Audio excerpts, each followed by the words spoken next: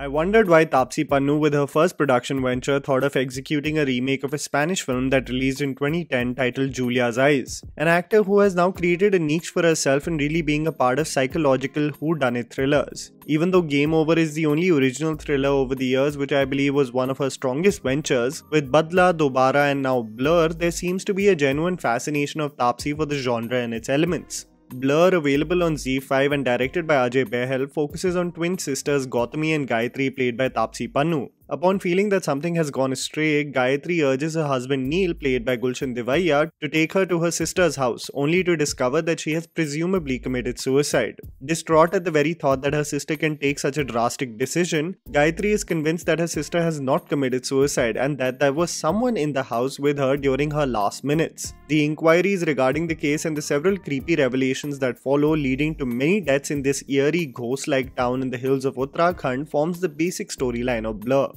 Here's me telling you the good and bad aspects of the film so that you guys can ultimately decide whether to watch the movie on ZEE5 or not. The underwhelming aspects. Loopholes and ultimate motivation. The film has the ability to, both from a screenplay and visual standpoint, to absolutely engage you, as the ultimate revelation is kept at bay very skillfully, but as the climax of the film comes closer, your pragmatic brain definitely switches on in pointing out the fallacies or vague connotation regarding the case and the ultimate motivation. While I can't do a deep dive completely without giving away spoilers, but it ranges from Polaroid cameras and there being a need of a red development room, and the case of you easily knowing an undercurrent of something suspicious, leading to the big reveal not being that shocking anymore. I think the only demerit of the film is that the motivation showcased of the antagonist causing havoc is rather vague and weak. And even though the performance of the same character really hooks you in with their creepy connotation, the reasons for said gruesome actions is rather odd. The original film also had the ability to create a distinct empathetic connection between the twins, which was not really explored in this adaptation. This is also the case of me nitpicking the finer details, as holistically, especially for those who have not seen the original Spanish film, this really does account for a thrilling and borderline creepy watch. The good. Stunningly shot. One of the distinct features of Blurr is how exceptionally it is shot. Sudhir K. Chaudhary really does transport you to a sense of dread absolutely devoid of happiness or joy in this film. Having done work in Drishyam 2, he has really created an exceptional atmosphere, an environment having no color whatsoever. Most of the frames showcase a grey tone, sequences are usually placed with torrential rain and thunder, and even fog covering even its palatial landscape or surroundings. Even though the film is set in the hills around the environment, there is a suffocating, almost insular feeling the film provides for you. There is a brilliant back and forth between the circumstances at hand and the POV of the degenerative eyesight of Taapsee's character that almost acts as a sign of the worst to come. Anxiety and threats loom around the corner, and it's indicative through Taapsee's slow loss of vision. It is truly visually brilliant. Sound design and staging. One of the things that impressed me the most about this film was the sound design by Shahab Alam that really heightens the tension and adds a horrifying tone to the events that transpire in the screenplay. This is also combined with brilliant staging that sets certain characters out of frame, making you believe the worst is right around the corner. My anxiety definitely was at its peak, as I had forgotten about the turn of events of the original film, whether it be a comforting hand appearing in the frame or a looming presence of someone in the room. An adept staging and sound design really keeps the tension at an all-time high during the running time of this film.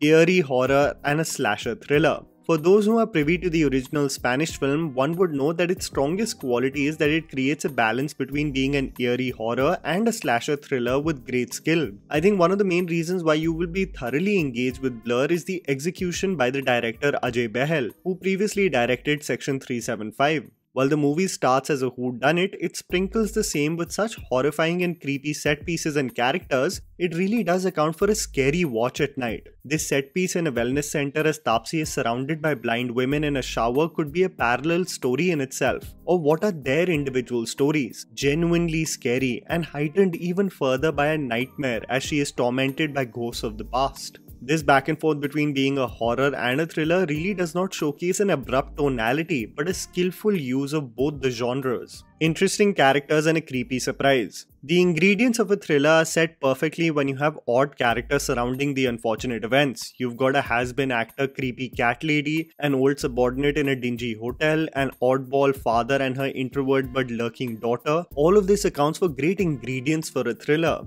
Gulshan Devaiah as the husband has little to do other than react to the circumstances, but really does hit home the animosity and undercurrent between the couple in his silences. Taapsee really does deliver in sequences where she has to deal with the threats head on, especially when blindfolded and carrying out basically choreography across the house, but I wish for her to switch up her dialogue delivery as it becomes more of the same actor, just set in different circumstances across thrillers. There is an absolutely wild revelation and performance that exudes all the creepiness required for the role in the climax that I will leave for you to witness yourself.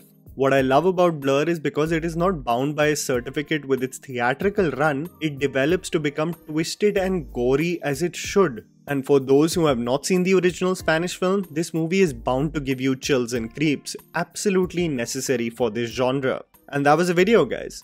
Write down in the comments below what you thought about the movie. Please don't forget to follow me on Instagram, the handle is right in front of you. Follow me at JammyPants4. Also, please support us by smashing the like button and subscribing to our channel for weekly content ahead. Thank you for watching.